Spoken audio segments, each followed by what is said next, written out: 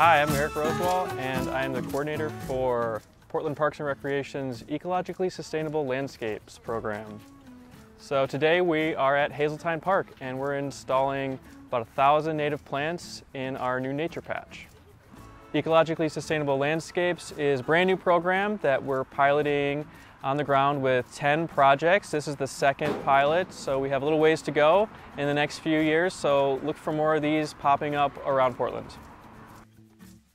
This project has taken about 9 months from planning and design through to landscaping and final phases of planting. We have about 30 Portland Parks and Rec staff members who come together from all different areas of the Bureau to work together and put in the first flush of green for this landscape. So we've taken a pretty plain park of lawn and trees and we've transformed it with nature patch all around the edges. We've added about 3,000 native plants, flowering plants that are great for pollinators and urban wildlife. And we've created some cool nature spots with boulders and logs for the neighbors to hang out and enjoy the space. For more information on this project and the Ecologically Sustainable Landscapes program, visit portlandparks.org.